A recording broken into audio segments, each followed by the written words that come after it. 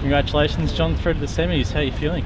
Yeah, I'm actually pretty elated. Yeah, it was a very tough match. You expect that with such a competitor like Matthew Ebden. So, I had to play some really good ball today, and I think I did. So I'm really happy. Entertaining contest. You've got a bit of the crowd on your side.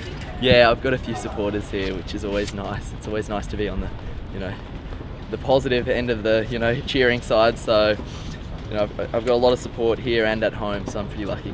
Matt's got quite a bit of good record over the past couple of months.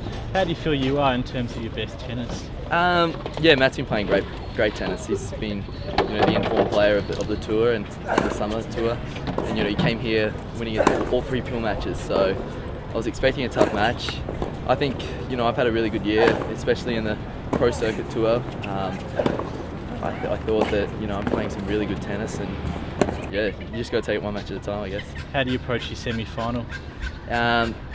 Look, I'll just go now and have a good recovery. You can wake up pretty sore after some big matches like this, so just have a good recovery, eat well tonight, and just come out here and compete tomorrow. And finally, what would it mean if you were to grab that wild card into the Australian Open? I don't like looking too far ahead, but it'd be a dream come true. I've always watched the guys on television playing the Australian Open, and just the atmosphere here and the qualies last year was unbelievable. So it'd be a dream come true, but hopefully I can just take it one match at a time from here on in. John Millman, well done. Thank you very much.